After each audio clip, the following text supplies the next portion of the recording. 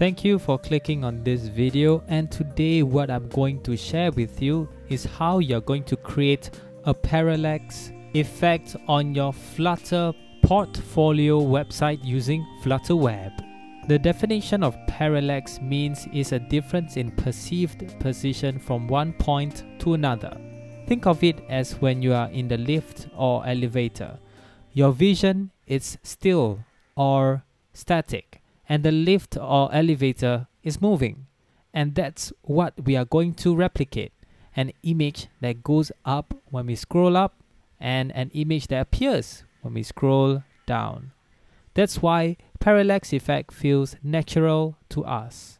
This is what it looks like. We will have a column of images or widgets, and the first image that we are going to show to the users who are going to see our Flutter portfolio is our hero image, which is in blue. And then the green section is where we will explain our different projects or what service that we are providing for the visitors. So this is an example of what will happen if the visitor or user scrolls down. You could see that the blue section only scrolls up maybe 1/3 of its height, while the green section covers everything. So this is what happens in the side view. In order for you to have this effect, what widget do you think we need in order for them to stack them up? That's correct. You need a stack widget. And this is what it is going to look like in the side and front view if the user scrolls up. Alright, let's get on with the code. Alright, the first thing that we need to do is to create a very simple material app widget, and we call it My Portfolio. And then at the same time, let's use our home page widget as a stateful widget for our home route. And it contains a very simple container. Let's change this container to material so that we don't have any UI errors later on. The next thing that we need to do is to create a simple stack. Earlier on, I have already discussed that we need a stack in order for us to do this very simple parallax effect. So once we have created the stack, what we need to do is now to have our image, or we call it the hero image. Hero image is usually an image that expands the whole width and height of the web browser. So I'm going to use this widget called fadeinImage.memoryNetwork. If you have seen my previous videos, I usually use fade-in-image memory network. It is because it has a fade-in animation after it loads my image, so that the user does not have a slight shock when it sees the image finish loading. So for our placeholder, we will use this transparent image dependency. This is a package that only returns just one transparent image that is in the uinteger8 list format. So let's import it. And then the next thing is that we will have our image. I use memory network, or an image that I can render from a URL rather than an asset, because I don't want my web project to be very big and the hero image might take up a lot of space. And I've created a variable called kHeroImage, which is a constant because this does not change at all. And this kHeroImage has the word K over here. So this is just a convention to say that this variable can be used globally or in other files. So let's insert kHeroImage. The next thing that we need to do is to make this image the size of the web browser. So in order to do that, we need to use media queries. So I have created two variables called height and width, and this is the height and width of the web browser that we got from the media query. And let's insert it inside our image or fade in image. So we have our height, and then let's have our width. Okay, the next thing is that we want our image to fit the whole width that we have instantiated. So the thing about fit width is that it makes sure that the full width of the source or image is shown, whether it overflows the target box vertically. And let's now run our app. Alright, so we have our image over here that expands the whole width, and it is me just talking about animations. This is not scrollable. So what we need to do is to have a scrollable kind of widget for us to scroll up and down. In order to do that, let's create a single child scroll view. And this single child scroll view has a child of a column, and inside the column it has a bunch of children widgets, and we are going to have a sized box of the browser height. And the next thing is we want to have a container that has the same height, width as our picture above, to just represent the bottom section of our website. And let's put in a color. Okay, so this fade in image memory network for now will be static, and this column of widgets is able to be scrolled. So let's see what it looks like. And you'll see the fade in animation, and now you can scroll up the blue container. However, the image remains static. It doesn't respond according to our scroll position.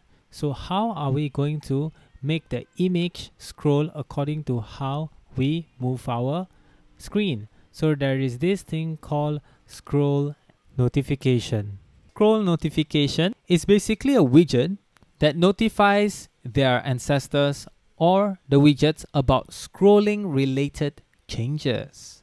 So that means we can make use of this class or object for us to make our hero image move up while we scroll up. So the scroll notification bubble up through the tree, which means given a notification listener, there is a widget that we're going to use that will receive notifications for all descendant or child scrollable widgets. So the scrollable widgets that we have is this single child scroll view. How do you know this is a scrollable widget? If you just go through the documentation, you could see that it is a stateless widget, and if we scroll all the way down, it returns a scrollable. That's when you know that the single child scroll view is a scrollable. Any widget that is scrollable usually is a scrollable widget, if that makes scrollable sense. Okay, that was a bad joke. So we can wrap this stack in a notification listener, and let's have the type scroll notification. The next thing is that we are going to use the parameter called on notification. And this on notification, it requires a Boolean function. Either it will cancel the notification or continue to dispatch notifications to further ancestors. So let's create a Boolean function inside our homepage widget. So just in between these two curly brackets, let's create a function. Let's call it update offset according to scroll. And at the same time, let's put in the type as Boolean. And inside this argument, if we go back on top, you could see that the on notification actually gives us the scroll notification. So let's use that and insert it into our arguments with the name small letter s scroll notification. So if we were to just print scroll notification dot metrics dot pixels, what does this mean? So scroll notification has a property called metrics, which is a description of the scrollable contents of our viewport, or you could say the scrolling mechanism. And these pixels will give the current scroll position that we are in. At the same time, we need to return a Boolean. So we are returning true because we don't need the scroll notification to bubble up to any widgets. So let's return true for now. At the same time, you can add a simple documentation that says returns true to cancel notification bubbling. So let's copy this and let's paste it over here. The only time that you can use a function without the square brackets and its arguments or parameters is that when you satisfy what the callback required. So the callback requires this boolean function with the scroll notification parameters. And from our function over here, you could see that it is a boolean function that takes in the scroll notification as an argument. So let's save this. Let's look into our debug console. And if we were to scroll just like that, you could see that our scroll notification starts from 0 and it increases accordingly. So we can make use of this in order for us to move our image. How are we going to do that? So we are going to make use of this widget called position. We are going to make use of this widget called positioned. So let's wrap our fade in image with this positioned widget. And this positioned widget basically helps us to control where our widget is inside the stack. So specifically say stack. So position is very good to use in a stack. The next thing is that we can control the different direction we want it to move. So we can make use of this top. And because we are changing the top, for example, if we put a -10, this will make our fade in image move slightly to the top. How do you know it's slightly to the top? As you can see from the bottom, there is this white space. Let's make it obvious and put 100. And now you could see it's moving to the top. So we know that by having a negative number for the top, how are you going to make that smooth animation? Is to make use of the scroll pixels that we have here. So you know that we are updating offset. So we need to create a variable called an offset. So you can put your offset over here as a double and let's start at 0. The next thing that you need to do is to set our offset into our scroll notification position. So you can type in offset is equal to this. However, we are inside this stateful widget. So in order for us to change our state, we need this function called setState. So we can type in setState and then we can move this in if there is only just one line of code. And if it's not a very long line of code, we can change this into an expression body or arrow function. And with this offset, we can then make use of the position. So how are we going to do that? Well, you can just use a multiplication with the offset itself. So if you save this, and now if we drag or even scroll up, you could see that our image is scrolling up as well. Congratulations! We have created our simple parallax effect. Now, one thing that I don't like this scroll glow, because if a user uses the mouse to scroll the app, you could see that this scroll glow looks a bit ugly. So how do we remove that? So there is a Stack Overflow that has the answer to this. How to remove scroll glow in these scrollable widgets. So what this means is that the default scroll behavior has this glowing over scroll indicator. So what we need to do is to create our own scroll behavior